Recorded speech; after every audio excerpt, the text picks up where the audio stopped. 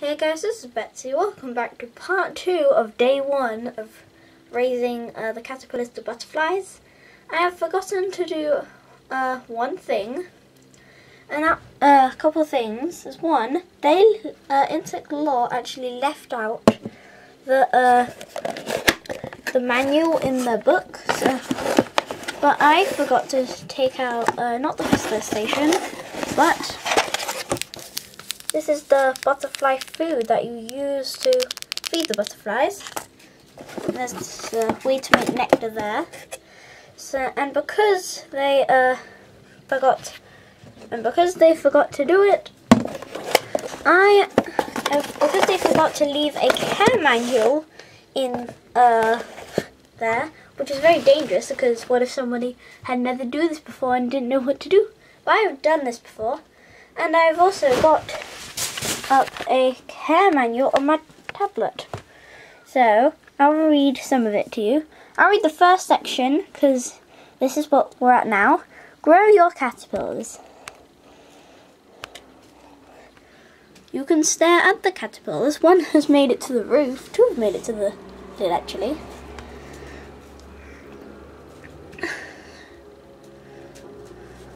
So grow. And this is the problem of, not shutting your windows. Step 1, grow your caterpillars. Your caterpillars arrive with all the nutritious foods they need to grow into healthy butterflies. They may seem tiny and inactive at first. No, they do not. But please give them 48 hours to acclimate, to their new surroundings. So in 2 days, these guys will be big and crawling around like crazy to their new surroundings. Soon, your caterpillars will be eating and growing before your very eyes. Yep, your very eyes. Here's what to do. Handle the cup of caterpillars gently. Place the cup upright. Yep. Indoors. Yep. And away from sunlight or drops. Yep.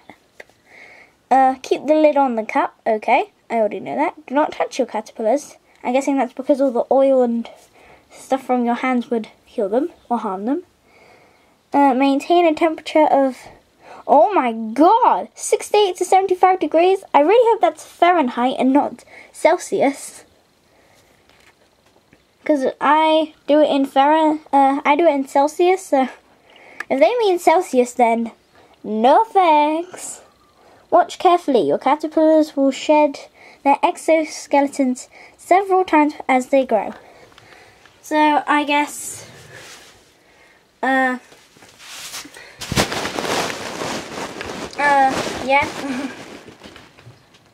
Hey, Toro are just chilling on the roof.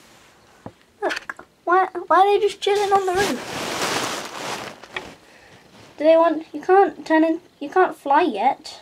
I'm going to read the next one, because this is what will happen in the around next week or so.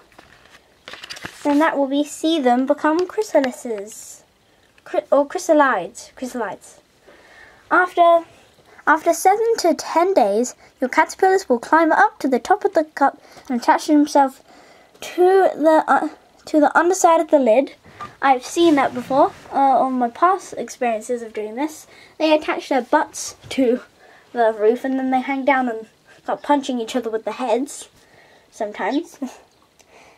There they will hang in a J shape or L shape, no matter, kind of depends where you look at it from. They will shed their exoskeletons one last time and harden into chrysalides. There's a picture. Here's what to do. Wait 3 days for your caterpillars to fully harden into chrysalides. Do not handle the cup during this important time. Remember, an amazing transformation is taking place inside. Prepare your butterfly habitat. So I'm not really going to show you the caterpillars much. Wait a second. You're kind of hanging them in a J shape already. You're not thick enough to turn into caterpillars, to turn into chrysalises, yeah? Not big enough. You need to be bigger. But you're literally hanging a J shape. Maybe you have a deformity and just... Oh well. I hope you guys enjoyed just part 2, and I will see you guys in the next one. Bye guys!